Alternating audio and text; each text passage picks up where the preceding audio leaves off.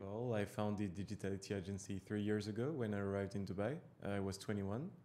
Now I'm getting older, not old yet, but older. We are a team of 24. So between Dubai and Eastern Europe, we have the team in Moldova and Ukraine. And we provide three services, websites, apps, and SEO. And we have built more than 350 websites in a bit more than 2 years now. So yeah, was looking into new acquisition channels because we wanted to be depending less on my network.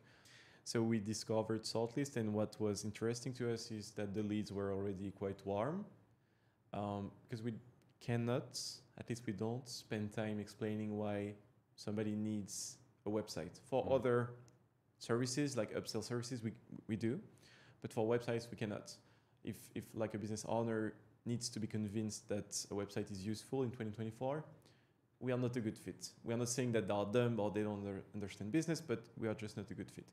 So that's what we appreciated from the very beginning. And actually the very first leads that we got through Sortlist were quite qualified. Like in 3 months, we got 3 clients, which is actually not bad. They were clients in Europe, and it was not a problem for them that we were abroad. We were very clear about that. We had like some smaller projects like landing pages and some larger platforms like marketplaces. So it was quite interesting. You mentioned already 3 projects in 3 months, which is quite nice. Do you remember how that looked like from, let's say, a funnel perspective in terms of leads to meetings to projects won? I think it's 1 out of 5 that we are able to convert. And one thing that we understood after a few months is that a lot of prospects might not be ready now, but we should kind of keep them around and keep them in our ecosystem and not push them too much. But at the same time, we should not let them away without keeping in touch. And we have seen that some of them after months, they came back to us at the moment they were ready, so we stayed top of mind. What I can say as well is at the beginning we had a lot of leads from Europe, and now we tend to have a lot more from Dubai. And we were a bit afraid of the quality of the leads in Dubai, and actually it's really not bad. We got some through the listing, discovered us, liked our portfolio, and they were actually pretty solid projects. One was 3,000, the other one 5,000. So this was over the summer during like a lower month, and they told us that what made the difference is our approach and our price as well. But it was approach, price, and also they all liked the fact that we organize events.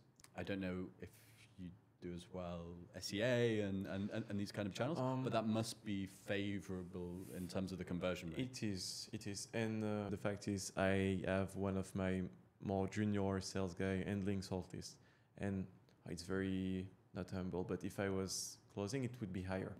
Could you estimate how much business you've won on Sortlist in terms of euros? So for sure it's more than 20,000. I would say it's 40,000 euros, about that. So it's definitely profitable.